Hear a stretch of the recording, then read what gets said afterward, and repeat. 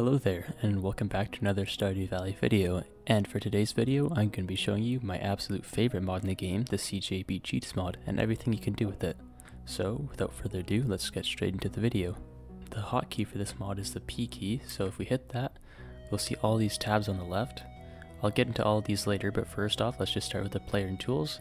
I'll point out the most noteworthy ones in my opinion, because if I said them all, I would be talking here for a long time. So some of my favorites are the infinite health and stamina. I always keep these on, it's just super useful, and you can't die. And also max daily luck, that one's a fun one too, just so you can go fishing, catch good quality fish and stuff. You can make your tools way better, and of course, probably the best part of this mod is just adding a ton of money. If I just click this, look at the top right of the screen, I'm now even richer than I was before. In the farming and fishing tab, it's pretty much just all the things that improve the quality of life. So you can automatically water your crops without even using sprinklers. You'll never have to repair your fences. Any builds that you request from Robin will be done instantly. You don't have to feed your animals, and you won't have to worry about getting the hay to feed the animals. And as you can see, there's a ton of fishing things that just either speed up the process or make it easier for you. The skills tab is pretty self-explanatory. You can just increase your player level in all the specific categories there are, and you can also use this to choose multiple professions. So instead of being able to only choose fighter or scout, I can have them both on. And as you can see, I have every single one on because why not? Even more self-explanatory than the skills tab, the weather one.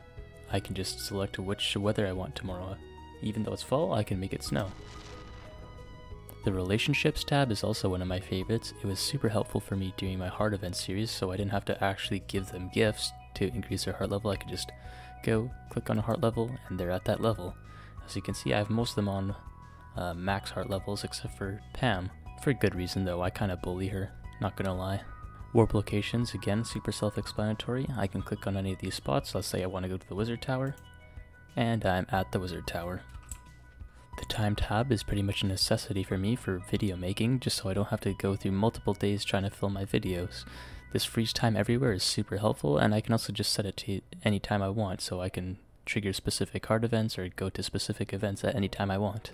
The advanced tab is pretty much anything else you could ask for in the game, so you can complete quests instantly without actually having to gather or give people things.